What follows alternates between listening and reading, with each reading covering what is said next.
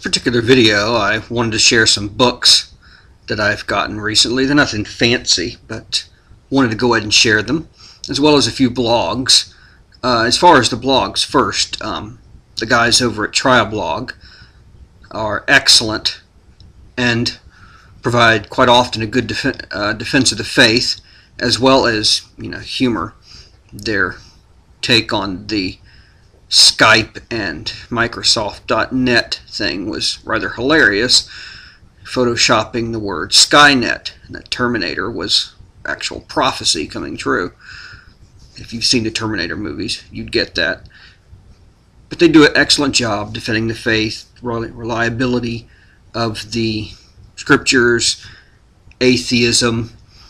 Another is a friend of mine at servantsofgrace.org, who does very good writing, whether it be theology or practical subjects. Recent one on walking in the Holy Spirit is very good, and I recommend his blog as well. Another friend, even though the writers there are mills, and we'll forgive them for that. Nobody's perfect, but at reformed-for-his-glory.blogspot. Once again, enjoy them, and they're an excellent blog. Anyone can read these particular blogs. You can find Joel the Immerser as well as another blog I recommend. All of these are easy to read.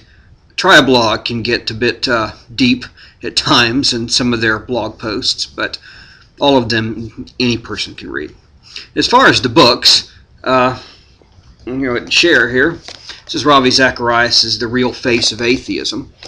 Read through a little bit of it so far and highly enjoy it. Part 1 is Man, the Measure of All Things. Chapter 1, Morticians of the Absolute. Is There Not a Cause?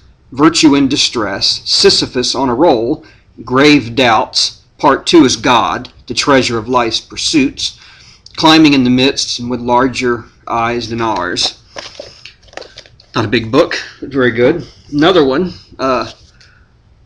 which I like, The Discipline of Grace by Jerry Bridges. God's Role and Our Role in the Pursuit of Holiness. It's got 13 chapters talking about various disciplines. Looking forward to that book. Reading through a little bit of it now. Another one I bought at church the other day, Disciplines of a Godly Man by R. Kent Hughes. You can see it. It's got, let's see, how many chapters we got here? We got 19. Discipline of Purity, Discipline of Marriage, Discipline of Fatherhood, Friendship, Discipline of Mind, Devotion, Prayer, and Worship, Discipline of Integrity, Discipline of Tongue, Discipline of Work, Discipline of Perseverance, Discipline of Church, Discipline of Leadership, Giving, Witness, Ministry, and Grace of Discipline. Very good book. Looking forward to reading that one. This one is Dual Citizens by Jason J. Stellman. Forward by Michael Horton. Haven't gotten into this yet. Worship and Life Between the Already and Not Yet. Looking forward to this one. It seems to be based, I guess, on his two kingdom theory, Stellman's work. But part 1 is Christian Worship for Dual Citizens. That has 7 chapters in it. Part 2 is The Christian Life for Dual Citizens. So that's chapters 8 through 14. Next one I'm working through now, A Call to Spiritual Reformation, Priorities from Paul and His Prayers by Dr. D.A. Carson. This one's excellent. Quite often what I've read through so far is just practical things you can do to help in prayer life. This is one of the lessons from the School of Prayer. To give you an idea, this is just chapter 1. Among the lessons more mature Christians have taught me then are these. 1. Much praying is not done because we do not plan to pray.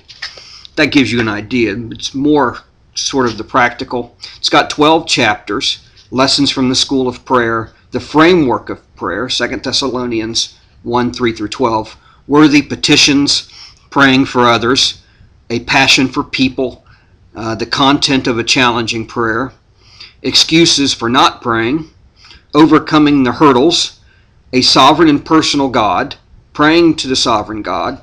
And most of these are based on various passages, like overcoming the hurdles in chapter 8 based on Philippians 1, 9 through 11. A sovereign and personal God, praying to the sovereign God is based on Ephesians 1, 15 through 23. So, outstanding book. Anything by Dr. Carson's very good. The other one is one I'm looking forward to very much. Evangelical Ethics. I think this is the 3rd edition. Issues Facing the Church Today by John Jefferson Davis. Covers various issues. It looks like there's 12 chapters. Dimensions of decision-making, contraception, reproductive technologies, divorce and remarriage, homosexuality, abortion, infanticide and euthanasia, capital punishment, civil disobedience and revolution, war and peace, environmental ethics, history, issues, and theology, and the genetic revolution. Let's see. The blurb on the back has from John Frame as well. So I said, looking forward to that book. This next is actually 4 books. Not many people know about them, to be honest, even a number of pastors. And I've had these for a little while, but wanted to include them here. This is volume 1. It's a systematic theology. It comes in 4 volumes, as you can see here.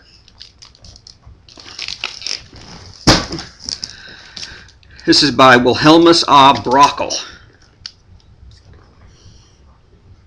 You can see it. The Christian's Reasonable Service. Wilhelmus A. Brockel. 4 volumes. It's a systematic theology. But there's a bit more than that, because he also deals with the practical outworkings of the theology in our lives. Let's see. Volume 1 is the theology, the doctrine of God, anthropology, Christology. In Volume 2, ecclesiology and soteriology. Volume 3, soteriology, the doctrine of salvation. It's continued. And then Volume 4, soteriology, the doctrine of salvation, continued. And eschatology. And he has an appendix, the administration of the covenant of grace in the Old and New Testaments. That's just briefly.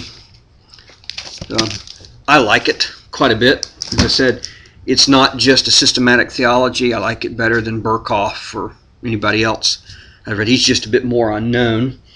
Like I said, 4 volumes. I think I bought mine at Reformation Heritage. But those are the books I've gotten, wanted to share. And like I said, once again, as far as the blogs as well, triablogue, servantsofgrace.org, Joel the Immerser blog, and Reformed for His Glory, that blogspot. Recommend all of those.